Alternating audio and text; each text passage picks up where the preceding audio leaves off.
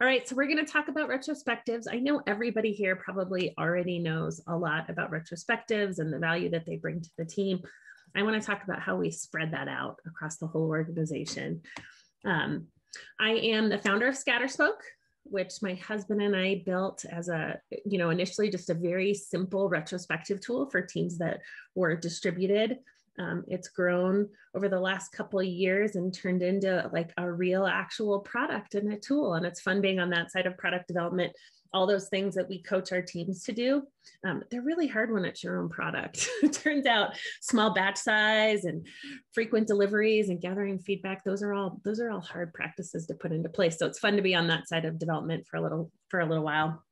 I'm also CEO of prokanban.org. I see a lot of familiar faces from our amazing Kanban community here.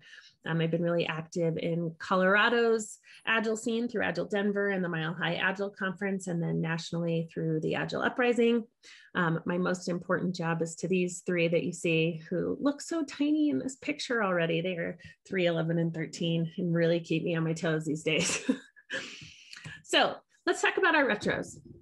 So what really piqued my interest in understanding how we could scale retros and collect feedback across an organization was this quote that came from a client I was working with.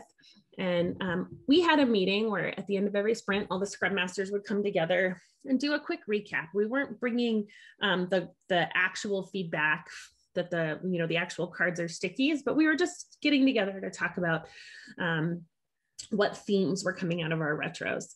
And the CIO at this company said, I had no idea how many teams were struggling with the exact same problem. And I had a little bit of a light bulb moment, right?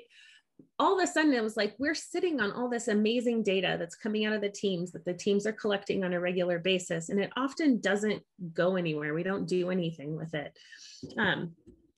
So what we wanted to figure out was, how do we start to take all of this feedback that we're collecting from our teams in these really amazing retrospectives and connect the dots so that we can really start to drive out big change and sometimes even the problems that are affecting the whole organization. So let's start at the most simplest piece here. What is our retrospective? Our retrospectives are a regular opportunity for us to gather feedback from our team about our products, our processes, our performance, how we're interacting and how we're delivering value as a way to identify opportunities for improvement. I bet everybody here has been in at least one. I always like to joke that sometimes these tend to be very focused, especially when we were in the office, on food, snacks, meals for the team. But what we really want to get to when we talk about our retros is how we work together. When we think about why we have a retrospective, we're trying to really get the team to own their process. It's always interesting. Whenever I start a big transformation project, I always try to make sure that everybody understands, while we might be on the same page when we start with Scrum practices, with Kanban practices, with a blend of those practices, every team will start to create their own path of how they're using these tools through their retrospectives. So we might all start with the same recipe. I heard Jason use a recipe analogy in the last talk too. We might start with our own recipe, but everybody's going to end up with a slightly different flavor of how things are working. And we do that through our retros. So we're constantly looking at what's working for us, what's not working for us, and what are the small tweaks we can make over time. I tend to give teams a lot of autonomy here with their retros because I want them to feel that ownership over their process so that they're building something that really works for them and fits for the needs of their team. So let's think about this in terms of levels of the organization.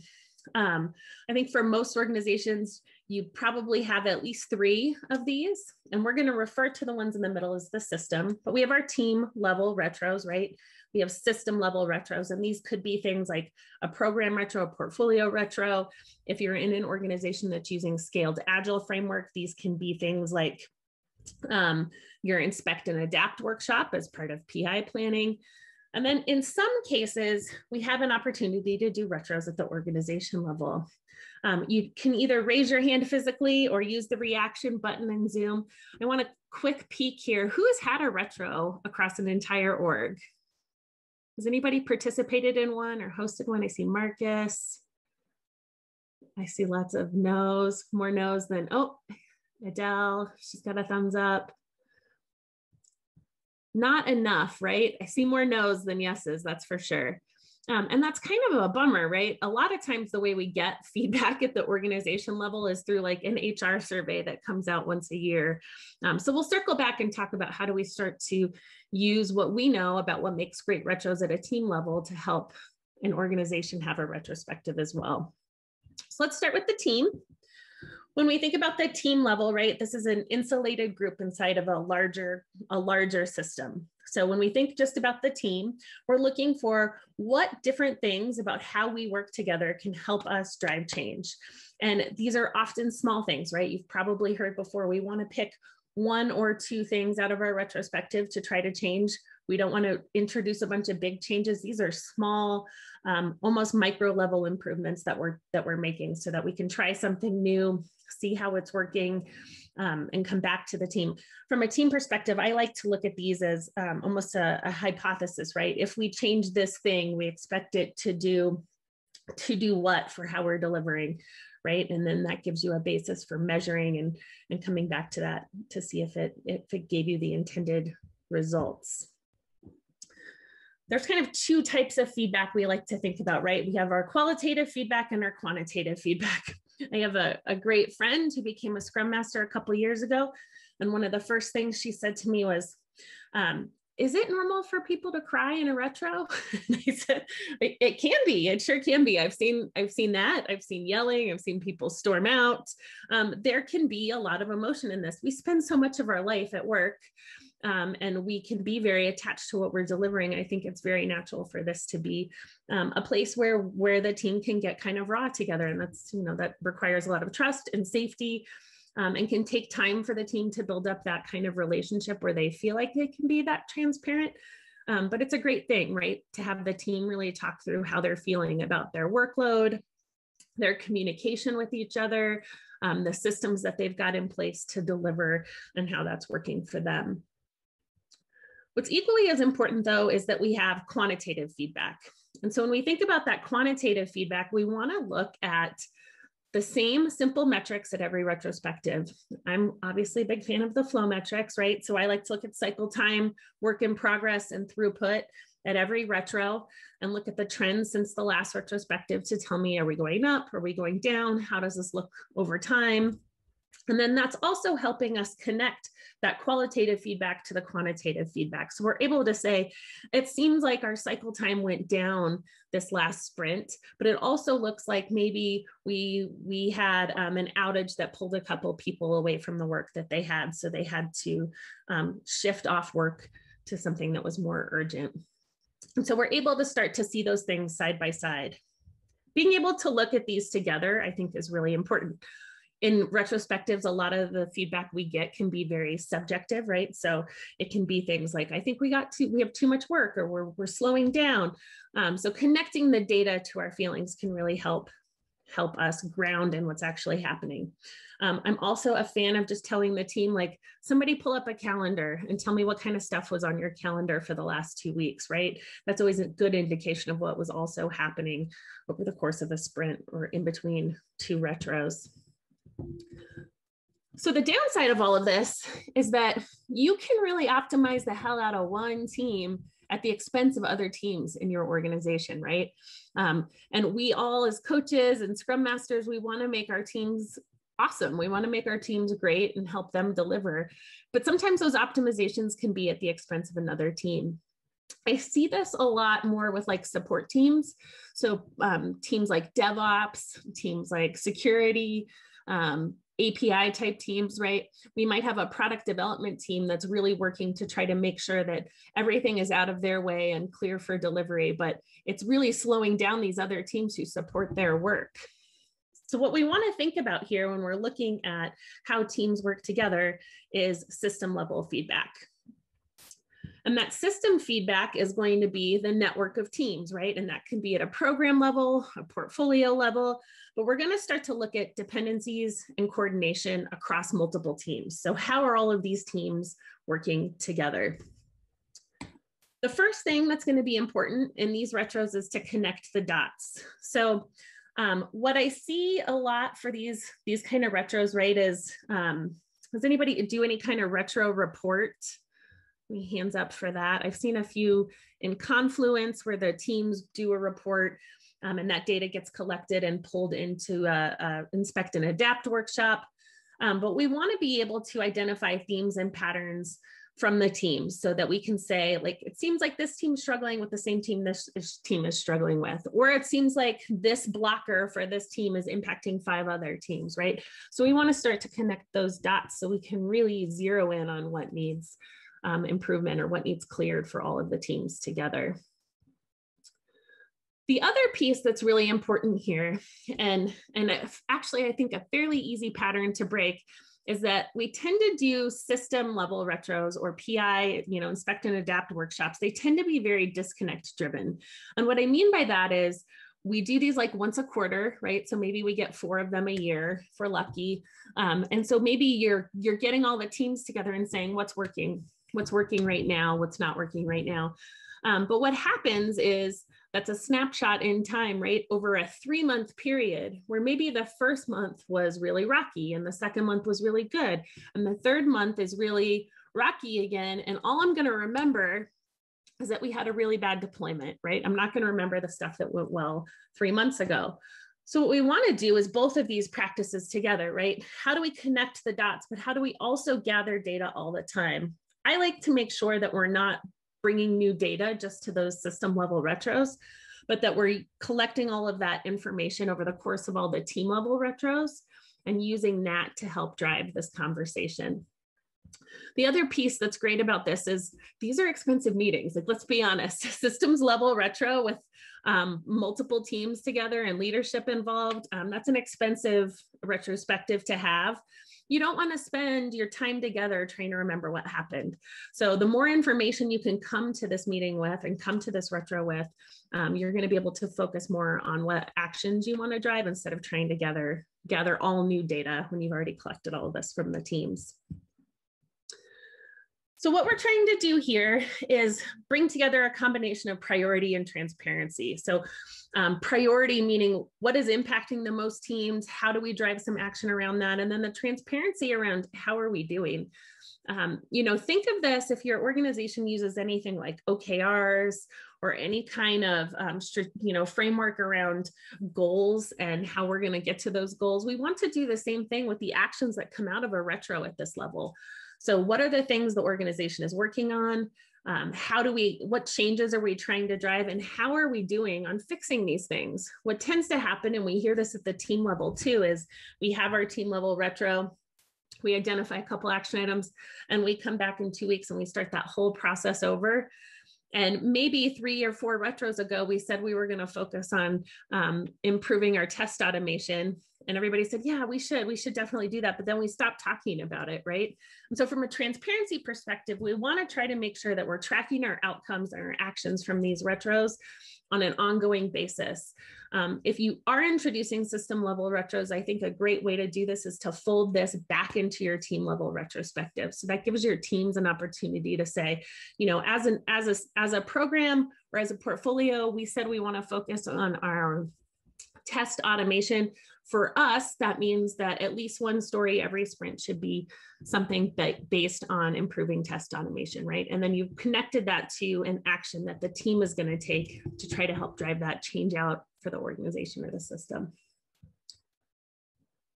Let's go one more level up here. So our next level after the system is going to be the organization. So I think we saw 2 or 3 hands for folks that said that they had been part of an organization-wide retrospective. And one of the things that's so interesting is I think it's probably the easiest practice that we have at the team level to spread across an org, right? We see a lot of organizations who are going through, like I mentioned, surveys, or they're doing, employee NPS scores or team mood to try to figure out how the teams are doing. But what's crazy is we already have this practice and have great ways of gathering this data for each of the teams on an ongoing basis. The other thing that I think is kind of unfortunate around organization-wide retros is they're so infrequent, right? So how do we drive some more frequency around getting feedback across the org? I think the first thing for these, like I said, is cadence, right? Getting them on the calendar, making this more of a culture of giving feedback and having an opportunity to participate in these conversations across the org. You know, I think from an engineering perspective or an IT perspective, we tend to be very well versed in how this practice works, of reflecting, identifying opportunities to improve, and coming up with change. But there's a lot of other parts of your business that might not have that opportunity and would be really excited to offer up their thoughts and feedback as well. I think that this can be a great way too to connect the dots more globally, right? So look at how is a big system, are we all going to drive change, right? We tend to, just like we talked about for local, local optimization, how do we understand the impacts that one team has on another part of the business? I think one place we see this a lot from an engineering perspective is maybe the relationship between engineering and marketing. That can be a little strained, especially for a very date-driven organization. So that's a great opportunity to make sure you're getting folks in from customer-facing roles, from engineering, from marketing, from sales, and have a retro that spans all of these different groups in one place. I've talked a lot about fixing problems. It's just as important that we celebrate successes as an org and not as a team too. I think that this is a great way, to say, here's all the things we did or that we maybe changed about how we were working to try to deliver, more seamlessly from end to end. So this is all moving us more from that local optimization to global optimization. What we want to look at here, how do we organize around these improvements that maybe take more coordination to address? There's a retro format I've run before where you actually take all of the possible improvements and you sort them into what's inside of our control and outside of our control. Has anybody done that retro format? And I did it one time, and it ended up kind of depressing. The entire board of sticky notes all ended up in things that the team felt like were outside their control to fix. But what's interesting about that, right, if we come back to that quote of, I had no idea how many teams were struggling with the same thing, is maybe we just need to make sure that we're connecting those dots and giving everybody a chance to address those things that are outside the team's control. So who do we need? Who needs to be part of this conversation? And what would look different in our organization if everyone was contributing towards those improvements together? This probably sounds a little bit like systems thinking, right? So how are we all connected, and how do we approach retrospectives with that systems thinking lens so that we're looking at how all of these parts work together instead of trying to make one team better at the expense of another? So how do we do this? I think you need two things for successful scaled retros. You need frequency and you need volume. So let's go back to our org chart here. So if we have all these teams in the bottom row, right, I've got the teams that group together to make a program, and these two programs make one portfolio in this org, and all of these roll up to the organization level. What do we need to get great feedback and even better improvements all the way across this organization? So let's start with feedback. So think of the feedback frequency as the rate at which feedback is provided. This is probably a pretty easy thing to answer for your teams. I would say most teams think of the waves across the bottom and how close they are together. That's your frequency, right, at the team level. This is happening probably every 2 weeks for your teams. Is that fair to say? For most teams, we're doing retros every 2 weeks or maybe once a month.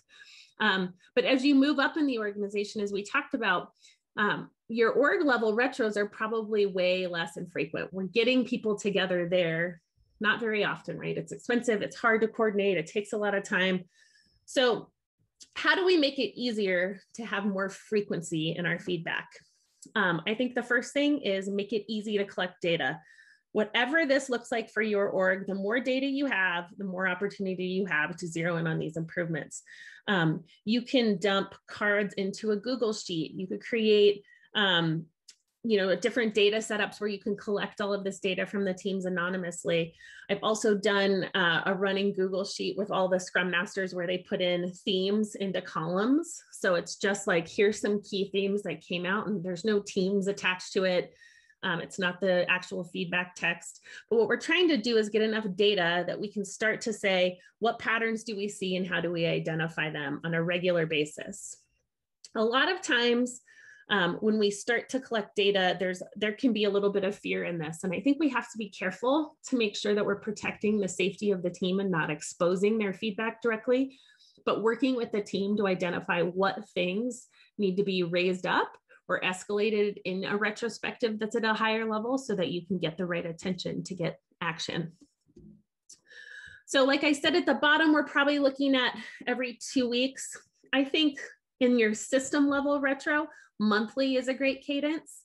I'm not a huge fan of quarterly retros at that level because I think that's not enough, right? I mean, when we think about all the coordination and think about this just like you would, how long would you be willing to be blocked or have your team blocked by another team who may not know they're blocking you? A quarter is a long time to wait to address some of those things. I think monthly can be a great cadence here, even every 4 weeks, so that you're doing every other sprint to have a system level retro. And then if you've got an org with an appetite for it, I think quarterly is a great cadence for your business, right? Across the whole organization, how do we get people involved at a quarterly level to start to do a retro and talk through how things are working for everybody? The other piece we talked about here for success is volume. And what I mean by volume is just how far is that feedback going? How quickly is it moving up through the organization and reaching the right people? So when we think about the volume of our feedback, where does yours start to lose volume? And so think of this, at the team level, you may have the audience of the team and the Scrum Master, maybe an engineering manager who's interested in what kind of issues is the team running into and how are we addressing them. But if you have somebody in a portfolio, maybe a program manager who is running coordination across multiple teams, do they know what the teams are struggling with enough to help drive action on them? So you want to look at where are we losing the volume here? Don't let your retro become the black box, right? The airplane black box. We want to make sure that we're driving action on these things. And if we take all of that feedback from the team and stuff it away and never do anything with it, the teams get burned out, right? They start to say, that there's no value in the retrospective process because they're not getting any action out of it. I think another easy way, if your teams are struggling with making time or space for retros, is to make sure that your retros are part of a bigger planning cycle. So if you're doing things like big room planning, and an inspect and adapt workshop can be part of that. Or if you're doing any kind of cross team planning where you've got multiple teams together, use that as an opportunity to add an element of that system level retro here. You want to make sure that there's an easy opportunity, right, to make sure we're connecting these dots, not just across, but also up inside the organization too. And then make sure that you're taking action. So who are the right people? Who are the people that need to get this information so that we can drive some action with it? So think about your team level stays at the team, right? So we just want that to be the team driving the action there. Maybe the next level up for system, you're looking at different leadership in the organization that needs to be part of that conversation and probably cross team or cross portfolio or program. And then at the top, can you get your C-suite involved in a retrospective? I think you often hear leadership say that they're so surprised by things that come out of surveys, right? We're trying to avoid your retro being a soapbox event where everybody feels like it's their opportunity to scream the loudest about the things they hate, and make this a really productive conversation where it's a snapshot, a long running snapshot of how the teams have been working over the course of their time together.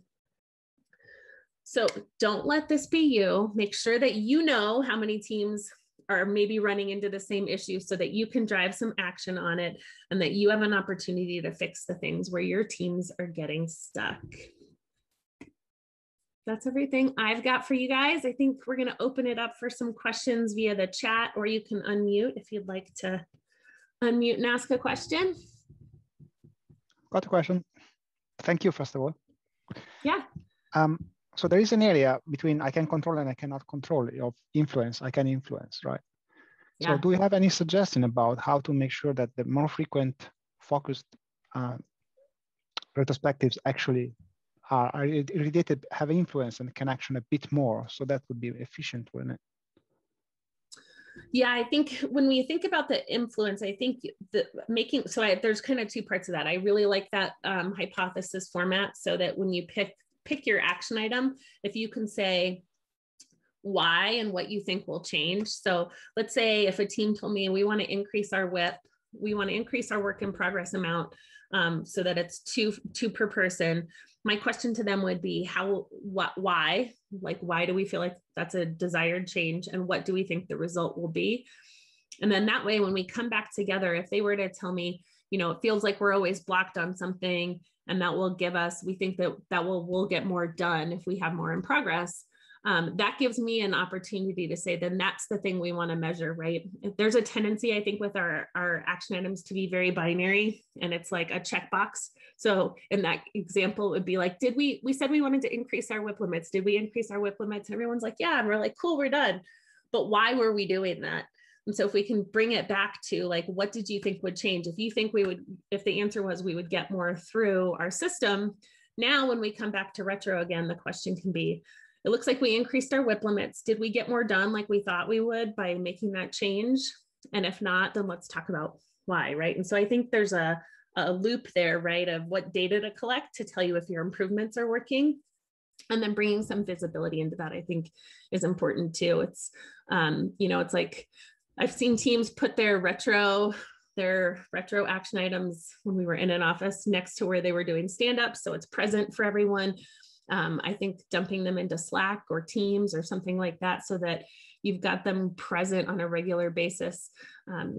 Sometimes the hardest part of all of your improvements are the people side. It's hard to change behavior. So whatever you can do to keep them relevant and top of mind so they don't get lost, I think can be really helpful.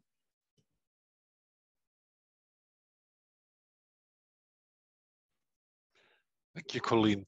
I have a question too. From experience, teams tend to have retros on the team level which go up to the team horizon. And if you want to stack the outcomes of various team retros, they are not stackable so well because they use different formats, there is different data. How do you deal with this problem in practice? Yeah, and I don't want to, I think that's a good call out, Marcus. My intent is never to say that they have to be the same, right? I think that letting the teams find their flavor that fits them the best is really important.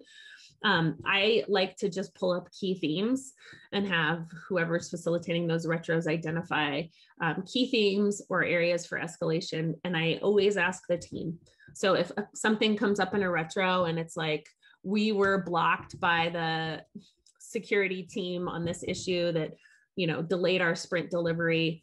My first question would be, can I promote this up to the security team? And can we bring this into our next system retro? So that I'm first of all asking the team for permission, but then I'm also identifying what the thing is I'm going to promote or escalate, right? Because I think there can be a little bit, if it feels like everything that gets mentioned in the retro gets escalated, then I think there can be fear of overreaction too.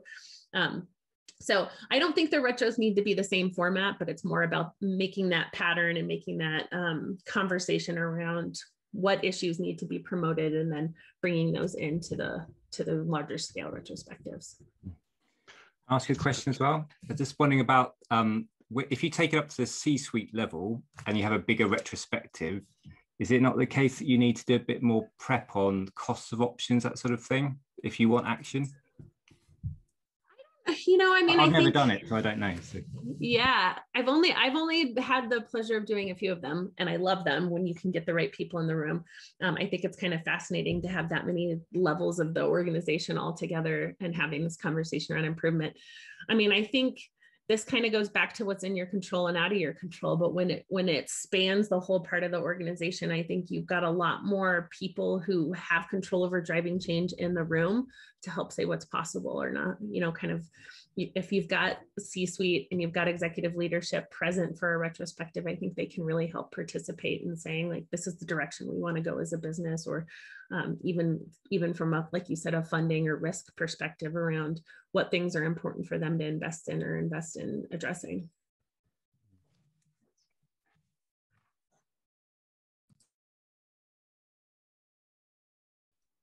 What's the best practice to make things actionable in a higher level retrospective? So when I remember retrospectives that we've done for clients on like a department level with 50 people, including the department leads and stuff like that, it creates a lot of noise. It takes a lot of time. So it's really a complex scenario. And the good thing about team retrospective is you have a small group of people and it's pretty actionable. If you have 50 people in the room, it's a different story. So what's your best practice for that?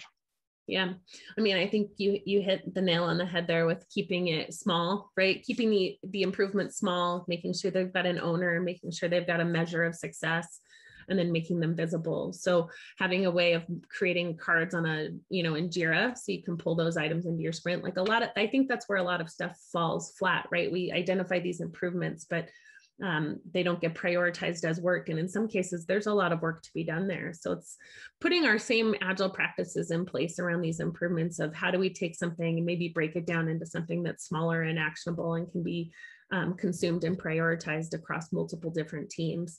And then tracked just like we would track anything else, right?